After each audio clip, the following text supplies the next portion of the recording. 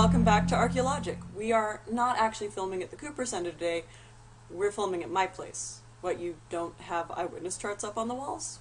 You should get some.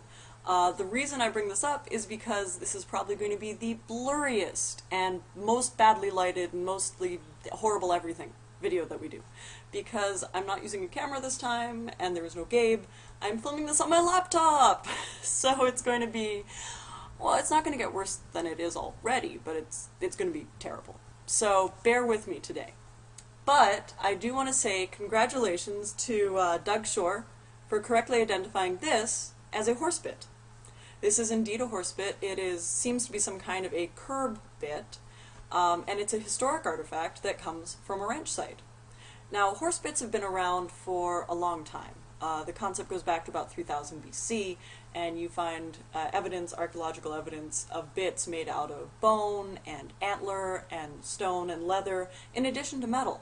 The entire concept with a bit is that you actually place the interior of the bit into a horse's mouth, and you're then able to apply pressure to make the horse go left or right, to make it pull back.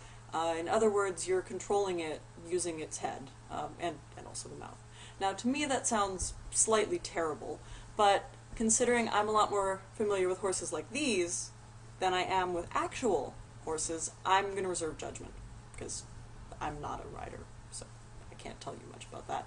But I can tell you what this is doing here in Orange County. So metal bits like these started showing up in the 1700s, and they had a modern sort of look like this by the 1800s.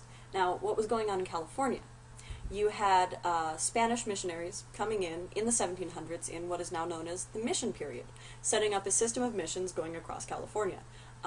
Interesting thing, they weren't just missionaries, they were also working the land. So you actually have, by the height of the mission period, by the height of the missions, they had about 400,000 head of cattle and about 60,000 horses that they were working on the land. What's interesting is that actually by the mid-1800s, when the missions decline, you have an expansion of ranching, because all of this mission-controlled land that was under large parcels is suddenly broken up into smaller parcels for individual ranchos. So ranching has been a major part of the history of this region. Now, our artifact is more 20th century into maybe late 19th century than it is anything like the 18th century.